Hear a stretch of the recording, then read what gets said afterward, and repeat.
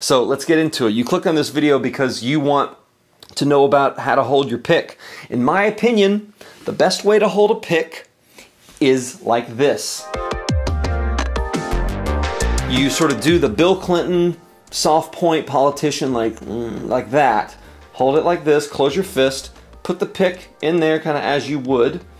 And the reason I like this is because it eliminates any sort of externality that could hit the strings. When you're playing guitar and you're playing passages, you don't want anything to hit a string that you don't want to hit. The ultimate goal when playing with a pick is to be able to hit the note that you want to hit, when you want to hit it, and you want it to sound how you want it to sound. And in my opinion, the best way to do that is to close your fist and to play like this. Here is one example that will show you what it looks like to play with a closed fist. This is in basic A major scale.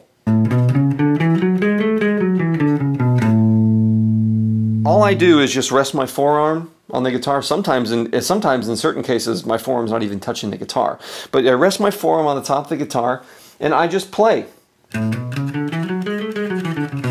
Now, it takes time to build speed. What you have to do is you have to go through every single note. You play it as clean as you can in a way that feels the most comfortable. And then you move on to the next note. You move on to the next note. You play A as best you can, then you move on to B, then C sharp, then D, E, F sharp, G sharp, A.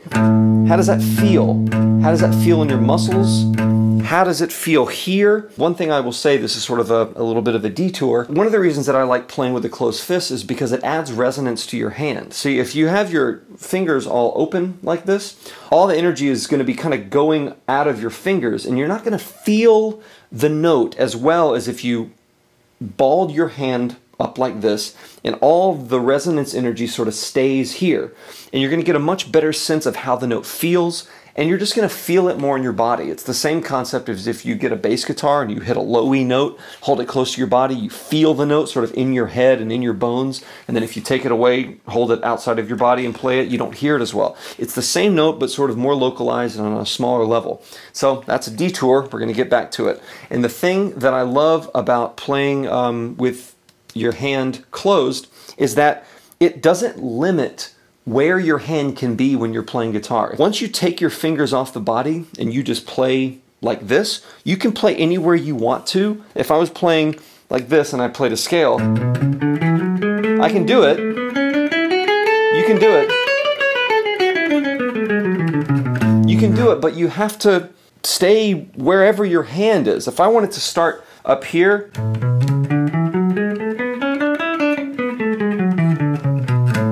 I can do that because nothing's stopping me. That's the thing that I love about this. Again, you just have a simpler sense of where your hand is, because the thing is, you know, each finger is very sensitive and your brain is registering all the feelings that your fingers are taking in. And so if your hands are sort of flapping about, subconsciously your brain's going to be registering where that is. And so if you have your hand clamped up, sort of turned off, essentially the only thing your brain is going to be recognizing is what this is doing, and it allows you to just be more focused.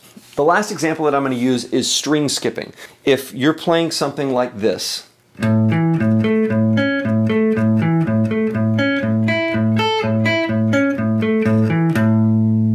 key to this is really, again, going slow and going clean, figuring out what it feels like to move in the various strings. How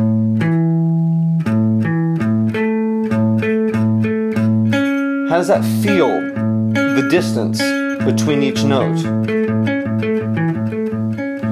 know, it's not rocket science, it just takes time. But I encourage you to try it. I have a feeling that you will at least see what I'm talking about, even if it's not for you. I've become a much better player as a result of it. I feel that my accuracy has gone through the roof. It's all about maximizing your ability to make musical choices in the moment, spontaneously, unconsciously, and not have anything holding you back. That is the main reason for this. I like doing guitar tutorials. I like digging into the nuanced elements of guitar. I think that's not covered enough, and I want to cover these simple things that you might not have thought about, or you might not have thought about in this way, and help you become a better guitar player. The purpose of my tutorials is kind of helping the intermediate player get to be an advanced player. Because in my opinion, to go from a beginner to an intermediate player, it requires knowledge, you know, chords, scales, things like that. But to get from an intermediate to an advanced player, it requires something more, a sense of nuance, a sense of sort of internalization and beginning to sort of feel the guitar subconsciously. That's what separates the greats from the goods.